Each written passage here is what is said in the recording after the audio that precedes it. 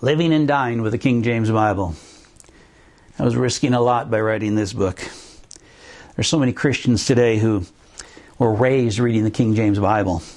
There's even church leaders who that's the only Bible they've considered reliable. And I'm daring to challenge that. Now, when I do this, I'm not trying to offend Christians. I'm not trying to get them to discard the King James Bible. I right out want to tell you the King James Bible is a gift of God. In 1611, when King James commissioned it to be developed, it became the standard of Protestant Christianity. It has become the standard, and it's stabilized Christianity for 400 years. God has used it. God has spoken to millions of Christians through it. The King James Bible, as it says, a gift of God. However, today there are a lot of modern translations. Should we be using them or not? That's the issue that we're addressing here. You see, when we go back to study how the King James Bible was developed, we realize that King James commissioned the scholars to translate it, but he had a specific motive. He had a specific reason for having that translation, having the King James Bible being developed. His country was at war during that period. People were losing their lives. His country was divided. They were killing each other. He wanted a Bible that would unite his people, unite the church in his country. Now, picture the setting. The Church of England had now separated from the Roman Church. The leaders in Rome now had been pushed away, and it was the king, King James, who was the head of the Church of England. As head of the Church of England, he needed a Bible to unite his people. And here's why it was so important. At that time in history, the most commonly read Bible in England was another version which had been developed by John Calvin, another leader. John Calvin, at that time, he developed what's called the Geneva Bible. But in the margins, John Calvin had put notes, his interpretational notes. And some of those notes justified rebellion to the kings, justified rebellions to authority.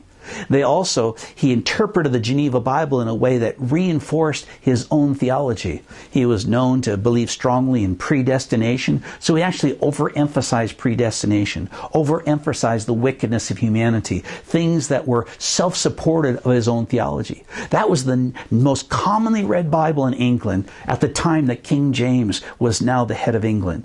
He needed to unite his people. He didn't want his people reading a Bible that justifies rebellion to the king. What he wanted was something to unite his kingdom, unite his people, and he wanted the institutional church to be a part of that union. So he commissioned some scholars. Now, when King James commissioned these scholars, he gave them 15 guidelines that they needed to follow. Now, these guidelines, I list them in the book here, the 15 guidelines, but they're common public knowledge. You can go online and find them yourself. But these guidelines, when you don't know the history, you read them, they seem quite innocent. But when you know the historical setting, suddenly you realize what was his motive. For example, I'm just read one guideline. The third guideline, the old ecclesiastical words to be kept. This is the word church, not to be translated as congregation. Okay, so here King James, I'm quoting that which he had written to the scholars. The old ecclesiastical words, that's the old church words, the words that reinforce the institutional church. You use those words. And then he gives an example like church rather than congregation. See, in the original Greek language which our New Testament was written, often it'll refer to the congregation referring to the people. But the king says, no, you use the word church there. Why? I want you to interpret that word church. Why? We can see his motive behind. So also with all 15 of these guidelines.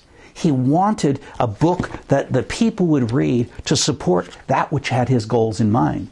Not only the institutional church, but a type of church structure that was supportive of his rulership, his authority. Therefore, words were interpreted. For example, like in Hebrews 13, where it says, honor those who oversee you. The King James says, honor those who rule over you. The word rule over is a lot more strong-handed than oversee. The original language, the original Bible says oversee, but King James wanted the translators to use words like rule over rather than oversee. Now, there are many of these that have been inserted in King James Bible. Now, I'm sorry again if the King James Bible is the Bible God's spoken to you. I want to reinforce God has used the King James Bible. He's spoken to millions of people through it. And I don't want you to throw it away. I simply want you to open up. I simply want to be wise. Truth cannot put you in bondage. If indeed I'm presenting truth, you're going to get some clarity of thought. You're going to realize that that the King James Bible has been used to form a certain form of Christianity that's a little too heavy-handed. It's too institutionalized, and it's not quite what the originals were inspired by God to say. See, we believe that God inspired the original writers. If what was changed in translation from what the original writer says, then we no longer have truth. Truth sets us free. If we no longer have truth, then we're not having freedom. And that's what I want to propose to you. Now, I give the explanation on how the King James Bible was developed. Real briefly, I give you in the textbook how the 6 manuscripts that were developed in the 12th century. 6 manuscripts were compiled together. The 6 Greek manuscripts, those were used to develop the King James Bible. Well, they were developed in the 12th century. Today, we have over 4,000 Greek manuscripts, not just 6. When a modern Bible translation is produced, they're not just accessing 6 that were developed in the 12th century. They're going back to the early centuries, and there's 4,000 plus manuscripts.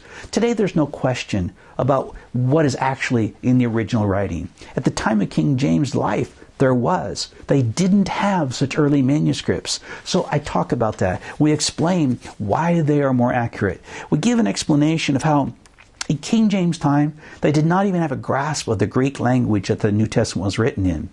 Today, with well over 4,000 manuscripts of the Bible and thousands of manuscripts of other writings of the 1st and 2nd century, scholars today, they know the Greek, and in particular the tenses of verbs. That has made a huge difference in modern translations. Modern translations have much more accuracy in the verb tenses. Now that may sound like a simple thing, and you might just discard it as unimportant, but to someone who's really looking for truth, especially teachers who want to know what a verse actually says, it makes a big difference. It makes a huge difference. And so I give some of those examples of verb tenses in the King James Bible, how they were mistranslated from the original. I start talking also about various mistranslations like the King James Bible. It interprets the word Hades as hell. Might sound something simple to you, but the implications are profound. And Christians who have been raised in the King James Bible do not realize it, but they're under more of an influence of the Middle Ages worldview. See, King James in England was coming out of the Middle Ages. The worldview of the Middle Ages was much more of a God fighting Satan, a world filled with demons, and God warring against these demons. That was the worldview of that time. King James was coming out of that, his people and the translators. And it's reflected in the translation of the King James Version, a Bible worldview that was not entirely biblical. That's what I want to caution you about. And I explain that real briefly throughout this book. It's a very easy read. You can sit down with it in a half hour, get through it.